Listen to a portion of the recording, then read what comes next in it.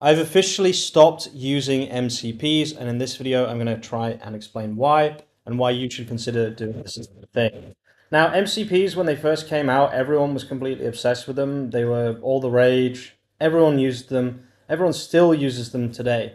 But what I've slowly been realizing is an MCP is not really actually for us. It's actually for an AI system, right?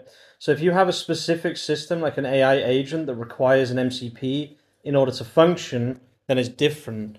But what I've been slowly realizing is that actually having a CLI terminal set up with local running code is actually much better. So in this video, I'm going to try and explain why. Now, recently, I've been adding a lot of this content to the Skool community. So inside the Beginner Vibe Coding Concepts course, and inside reading number 5, you can see I've added this update where basically I'm saying you don't need an MCP for absolutely everything. The only MCPs I actually recommend that you use now are MCPs that can control something that's too complex for you to understand. So for example, if you don't actually understand what the hell is going on with code and you're just getting started and you don't even know what a database is or how to run code or anything, then maybe MCPs are your friend. But if you do have some idea of what's going on, I personally wouldn't use them. The only reason to use an MCP is to change how Claude code operates or to add something that is missing. So for example, you could use the sequential thinking MCP, some kind of context engineering MCP, or something like the playwright MCP to add functionality to Claude code that doesn't exist at the moment. If you want to join the AI Automation School, I will leave a link to it in the description of this video and also in the pinned comment. It helps me be able to focus on what's important, which is building things and experimenting. And also, if you just need a little bit more help with AI coding, vibe coding, and all of that stuff, there's no better place to get started than the AI Automation School. And then just on a completely random aside, someone asked for an update on the group Ironman on Old School RuneScape. This is the current status of the account. Interestingly enough, we actually managed to get the main boss of one of the first raids down. So we're basically just going to be trying to do more of that. I'm currently just grinding 65 Herblore, doing farm runs, all that good stuff, so that we can continue raiding. If you do want to follow along with that progress, we will be uploading videos to this channel at some point, Daviscape OSRS. I will also leave a link to this in the description. If you guys want to go and subscribe, help me get monetized on that channel. I literally just need 300 subscribers and I can monetize this channel. At the moment, it's just guides and things of things that I've been working on recently, but very, very soon I will be also doing progress videos of these accounts that we're currently working on. So with all that being said, let's look into what I actually want to talk about in today's video, which is MCPs and why I stopped using them. Now, I'm going to show you this in a very simple way. So I'm going to say Claude here. And this is something I wish I had done from the beginning of Grove, SEO Grove, which is the SaaS that I've recently created, because now it's all a bit of a mess and I just wish I had done a bit more of this stuff at the very beginning. So all I'm going to do here is say, set me up a dev instance with Docker using a locally running Supabase instance as the database. Then set up the Supabase CLI so you can call commands yourself to control the database. And then I'll just say, and also give me a basic HTML, CSS, JavaScript to display the database data, which we'll add after. Okay, I probably shouldn't have done that now, but that's fine, whatever. So we'll let this run, and basically what it's going to do is it's going to create an entire system for me. So how does this actually work? Normally with Supabase, 90%, well, not 90% of people, most people use the Supabase MCP. These things exploded in popularity when people finally realized what an MCP actually was. However, what's actually cooler is having Claude run its own CLI commands. Because what this is it's a fully cohesive and integrated system where it can see the code next to the commands, right? So if it runs a command, instead of running the command and then doing another command, another MCP command to see whether or not the database changed, instead it can just control absolutely everything here.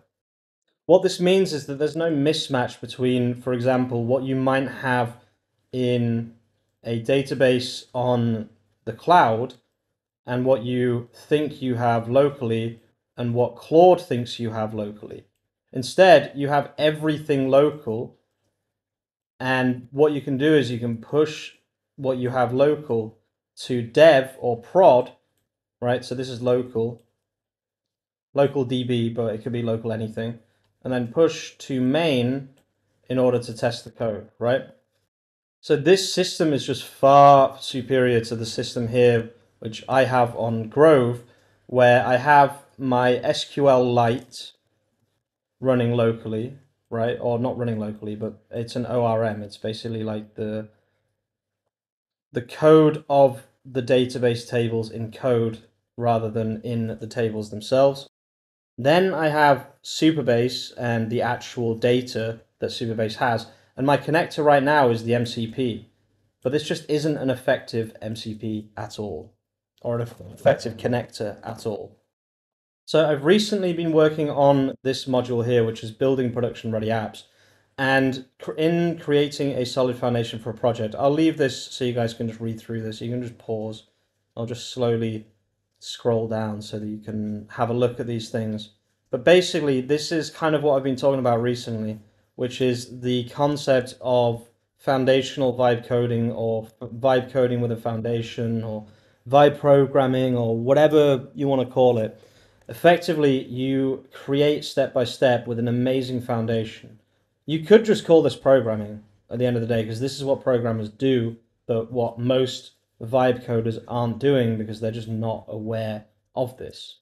Now that I've been through the process though, I'm aware of all of these little things that you can optimize, and yeah, that's kind of what is in this course right here, and also what I've been making videos about recently. So you can see here, this is now starting the Supabase, so Supabase start, and it is setting everything up cohesively. And then after I've done this, once everything's set up and I have the database set up, etc., what I can do is I can tell it to add everything it's done to its memory so far and how to control it. Like, for example, if there was a special command to run my Supabase migration, I could say, store that command every time you make a change to the database schema, run the migration so that I always have the most up-to-date code in the database, for example. Now you can do this for all MCPs. Another one is Stripe, okay? Stripe, I originally thought the MCP was an absolute godsend. The Stripe CLI is significantly better than the Stripe MCP. You cannot do certain actions with the Stripe MCP, probably for security. I'm not sure why. Most likely security, but you can with the Stripe CLI. So now it's just making me a very basic index.html thing so that I can actually see what it's doing. And this is just a much better way to code than using MCPs. So if I go to open the... So you can see here, it's now connected to Supabase, etc. So now I'm going to say, add me some dummy RuneScape data and tables. So this is the magic, right? Normally you would have to use the MCP for this, right? But you can just do everything here, everything local, and then push to main when you finish the changes. I wish I had this set up for SEO Grove. Massively wish I had this set up for SEO Grove. So you can see here now it's doing Supabase DB reset. So what you can do is you can plant this in its memory. So every time it makes a database schema change, it will always run Supabase DB reset, because that is the system that you have programmed. Now, programming is an interesting word. Programming for me means being able to put things together in a good way, almost like building a house properly. It's not coding. I'm not writing code. I understand I'm not a coder, right? Oh, God. But I am, in my opinion, a programmer. Now, let me just say, display this data on. So what this basically does is we can go to our tables here and we can see inventory, items, player quests, players, quests, skills. It's actually got the real quests as well. That's not the quest, it's just called the Holy Grail, but the other ones are correct. And then all you have to do, which is the really, really cool part about this, guys, and this is what I really, really want to push home, is you can say set these up here as .env variables, right? And then when you go live, all you have to do is change the .env variables. That's it. That's why this setup is so amazing, right?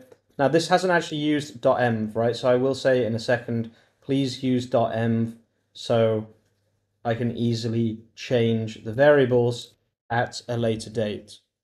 So this is our locally running Supabase. You can see it's running locally. All we would have to do in the future is change the .env variables, run a migration, and we have a live website. And then let's just see here, if I just go back a few times. Okay, this didn't work. I don't know, load data. Beautiful. So we can load the data of the players, we can load the data of the items, beautiful, etc., etc. So this is just a really easy way to set up the beginnings of a project, which you can at a later date really, really start to vibe code and expand upon. But because you've got that good initial baseline and good information, right? Okay, now these are just loading automatically.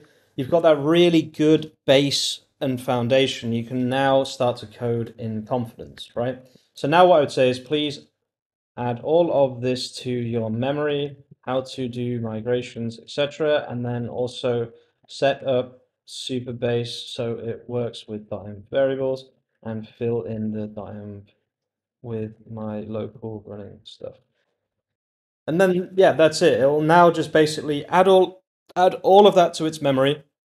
If it adds it to a weird .md file, you can copy it and put it in project memory. So if I just exit out here, you can do memory. You put it in user or project memory, right? Select one of these and just copy and paste it into there. And then the other thing it'll do is it will set up a .env. So in the future, you can very easily and very quickly just swap out the .env variables for your live .env variables.